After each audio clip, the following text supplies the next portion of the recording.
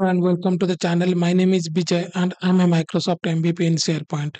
In today's video, we are going to discuss about how we can work with SharePoint Online Quick Links web part in modern SharePoint. We will see here how why we use this quick links web part, and then also I'll show you how we can customize it so that it will display. You will see a different look and feel in the particular site page, and also I will show you how we can display items from a SharePoint Online list if you want. And then I will show you another important feature, which is audience targeting, that we'll see how it works in the particular web part. So without further delay, what I'll do is I'll open my SharePoint site. You can see here, this is a SharePoint site. And in this, first thing is I will do is I'll create a page here. So from the home page, I'll just create a blank page. So in this, I'll give the title for it. I'll say quick links web part demo, and simply I will publish it. So when you will publish it, it will give the URL, and then now we will edit it. So once we edit it, this is the default part. I'll just delete it. We will make this section as a two section layout, or we will make it to one third. So that thing we have made it. So in the left section, I will click over here, and then if you search for it, you can see is the quick links web part. Now when I'll add this web part, you can see here, first thing it is showing is add a link web part, and then you can see here it is showing some icon, some gray text, and so you can visualize now how exactly things will appear on this. So basically, if you want to display some links in your home page or somewhere where you can click and then go to a particular page or different item, then we can use this quick link web part in a SharePoint, modern SharePoint site. So what we will do now here is I will click on add link. So you can see here add link. When you will add, it will show you the popular dialog box here. You will see here you can add from recent items. You can add from stock images. You can add items from OneDrive or from this particular site. If you have a document library or site asset library, site pages, from those pages also you'll be able to add it. And then you can also upload a document directly from here. That is also we can do. And then we can also add links directly from it. So I'll not go for this one now. What I'll do here is probably I'll go to site, and then you can see here, if you'll go to documents, I'll have some documents created here. So for example, you can see here about us is there, or location is there. You can see contact us is there, policy is there, profile is there. I'll add this item. So you can see here now, so I have added it, and this 5 links, it is coming like this.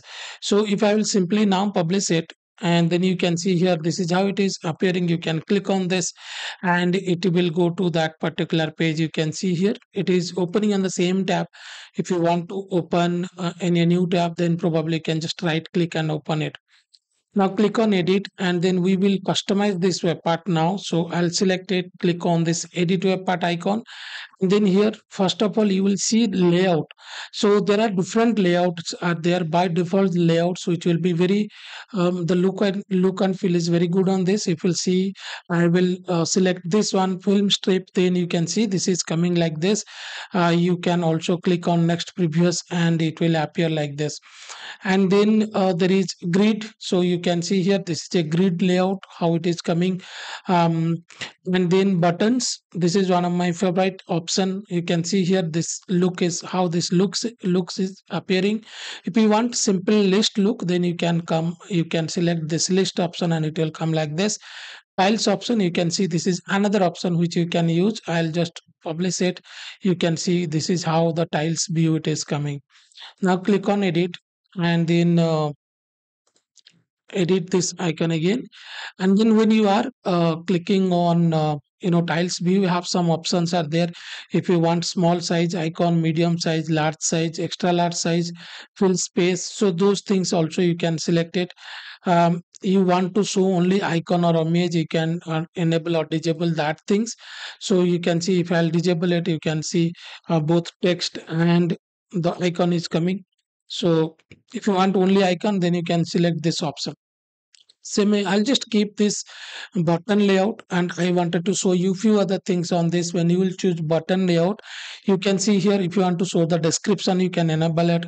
Icons on the left, icons you can select this. If you want icon on top, you can see this is how it is appearing. Button outline you can see here, center left, that thing you can do. Text area, text title, text, one line or two line, you can give that thing also. So this way you can also do little bit of customization, or you can change the layout option on this. I'll just republish it. So this is how you can add it. I will show you one more thing on this. I just want to edit it. There is one more option which is known as the audience targeting. So if you'll see here, I can go edit this web part. You can see here, this last option is filter. If I will select audience targeting on, so I'll just republish it. Nothing will happen now because we have not set that audience targeting. So audience targeting is basically when you want to display some items to a group of people and some other items to another set of people. If that is the case, then you can use that audience targeting feature. So for this, what I have done is I have gone to my Outlook. I have created two groups on this. So if you can see here, if you'll scroll down, I'll just show you groups. So you can see I have one group which is saying my audience group. It has two members. You can see on this, myself and user two. And then I have one more which is my new audience group, which is having three members, which is having myself and Rosalind and Sonam are there. So three people are there. So what I will do now is I will go to this our quick click web part. So I'll just edit this page. What I want is, let's say I want two items should appear to particular group and three items to another group. So in this case, what I'll do here is I will click on edit. So in this case, what I want is, let's say contact us icon. I'll click on edit this. So when you will click on edit, now if you'll see here, we can customize this particular item. So you can have some, you can set a custom image, you can set a icon. So if you'll see here, by default, this is a Excel document, and that's the region Excel icon is coming. If you want, you can also set, different icons. So I can click on change and I can give a icon here. I can select this. Lot of icons are there. You can see now contact us will appear like this. But next is the main thing that we are going to discuss here is, let me just resize a little bit on this. So if you'll see here, I will just resize a little bit in this browser.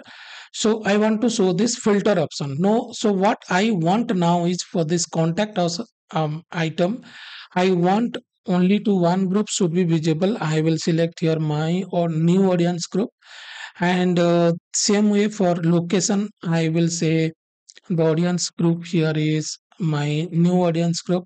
And then PowerPoint presentation, I'll select this. I will here select audience. um, I will select my audience group. You can see here. So I'll publish it. Now what will happen is, you can see here. So I have logged in another browser. You can see here, this is another browser. I have logged in with user 2. So I will go to the pages. I'll open that page which we have created now and set up everything. So in this page, if you'll see here, those two items are not visible, which are set, we have set it for the new group. So if you'll see here, now look at this contact us and location. We have set this one for a new audience group where the members are not user 2. You can see here user 2 is not a member of that one. That's the reason when I logged in with user 2, I cannot see that items. Only other items I'll be able to see it here. The last thing that I wanted to show you is, a lot of time people usually ask how um, we can display list items. So that is little tricky that you can able to do it. So what I'll do here is, let me delete it, and I will add the quick links to a part once again. So you can see here I have added it. So here is a list. You can see here, this is a list that I have added. Now, if I will simply go here, add list, and then from link, I'll give this URL. Then what will happen is, you can see here only all items is appearing. And if I'll publish it, so that means if I'll click on this list will open. So that is not solving our purpose in this case. So what we can do in particularly for this thing is, um, so I will delete this item. You can see here. So what we can do is we can individually add the item. So I'll click on this and you can see here copy link. I'll just copy this particular link. I will go here. I'll click on add link. Then from a particular link, I'll put this link here and then click on add. So if you'll see here now, it is opening the display form. So you select, there is a title on this. So probably what you can do is you can write here SharePoint. And if you want to give a change this icon, so you can change it. So I can select it and I will change this icon. Same way, suppose we want other items. So I will just close it. I'll go to Java. So I'll select this. I'll copy this link. I will go here. I will add one more link and go to from link. I'll put it here. And then in this case also, if you'll see here, I will put Java. And then I can also change any icon on this. So I can select this icon. Now I'll publish this item and you can see here two items are there, and you click on this, then it will open that particular item. So this way you can display items from a particular list. So if you want similar kind of videos, subscribe to our YouTube channel. You will get a lot of free videos on SharePoint Office 365 things. Also you can check out my previous videos which are on how to use SharePoint Online, document library web part, list web part, our call to action web part. So I'll put those links in the video description. You can have a look at it. So thank you and have a nice day.